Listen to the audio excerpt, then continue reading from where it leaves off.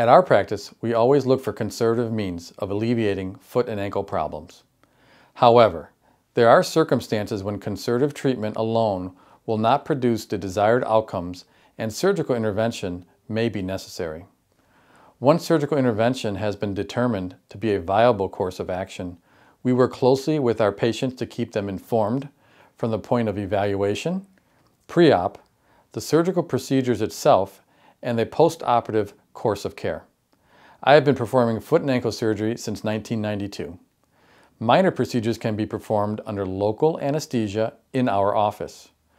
More complex surgeries, such as reconstructive foot and ankle surgeries, are done in the hospital under anesthesia.